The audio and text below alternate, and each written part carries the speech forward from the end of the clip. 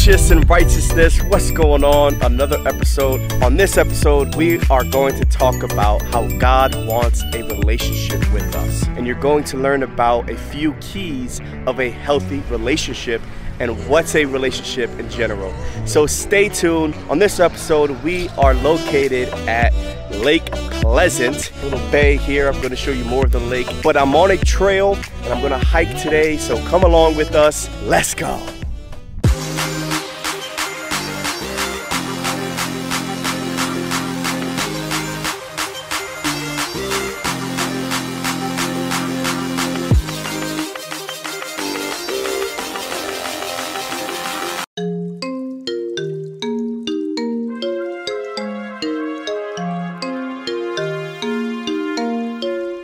All right, so before we start this episode, let's pull up a scripture and let's go to Genesis 3:9. It says, "Then the Lord God called to Adam and said to him, 'Where are you?'" So there is a few scriptures in the Bible where God is actually seeking us. He is actually seeking humans, humanity. He is seeking his children because he truly wants a relationship with us. So this is something we have to remember, is that we have a God who also wants to know us, also wants a relationship with us, also wants a personal life to establish a communication with him. So remember that you are God's child. And for the parents out there, don't you want a relationship with your own son, with your own daughter, right? Grandparents, your own grandson, your own granddaughter. Well, God wants a relationship with us as well. So now we know that God wants a relationship with us. But check this out. When Adam sinned and he did what he did, God was still searching for him. A lot of the times we mess up or we get into this sinful nature and we desire to hide away from God. But God doesn't want us to hide from him. He actually wants us to get into his presence. Get into his presence. The reason why is because only God himself can solve our issues. Only God himself can help us get through whatever we're going through. But if we decide to hide from God, if we decide that, hey, you know what? I mess up. I feel guilty about what I did. Let me just stay away from God. That's not going to help your situation. That's not going to help you get out of that sinful lifestyle. That's not going to allow you to repent from your sins. You have to establish that relationship.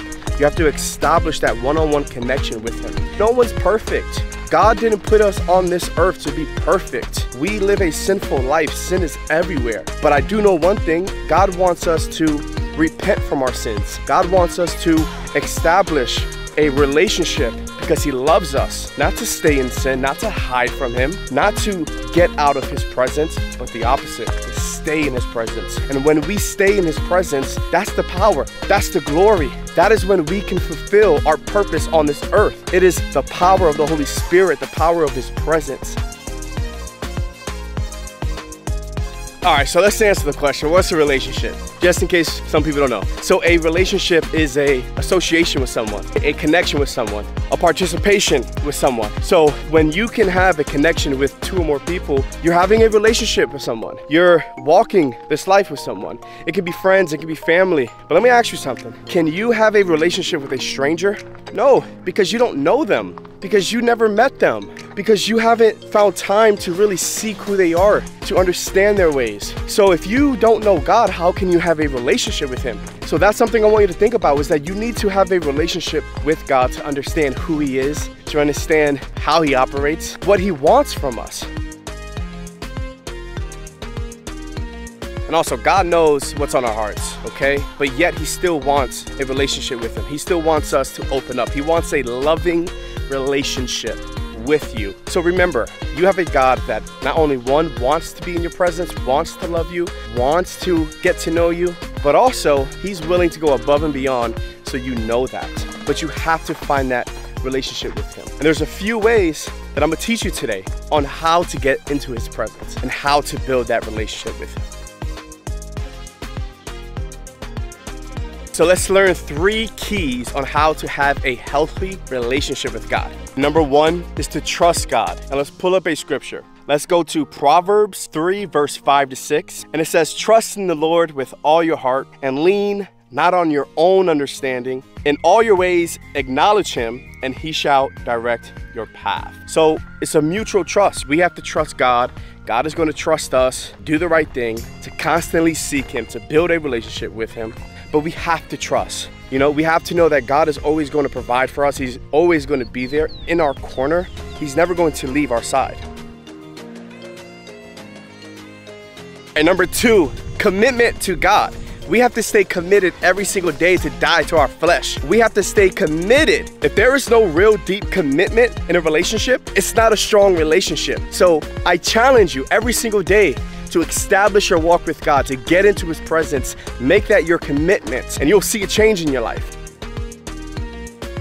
And let's go over a few ways of commitment. Open up your Bible, get into his presence, read the word. That is the living word that is going to give you the ability to know who he is, to understand his ways.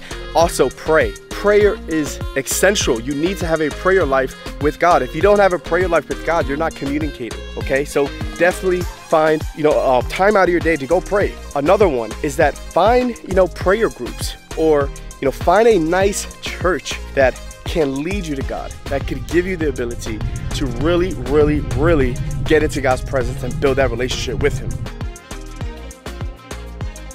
Number 3, loving God. When you truly have love for God, building a relationship with him is going to be super easy. But let's pull up a scripture. Let's go to 1 John verse 4 to 19.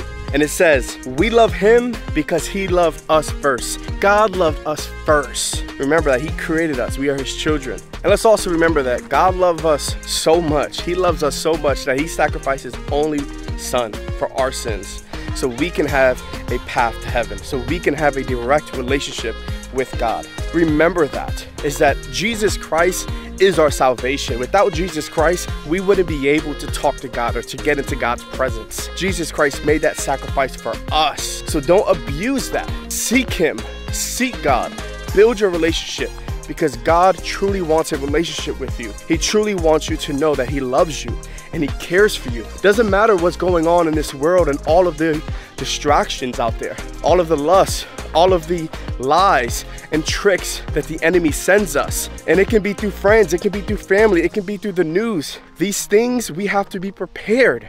And when we're in God's presence, that is how we're prepared. We need to watch our eyes, what we see. We need to watch our mouth. We need to watch our ears, what we hear, what we allow into our temple. Because this body right here, that's the temple of God. The Holy Spirit lives in our temple. So we need to protect that. And that's why we need a relationship with God.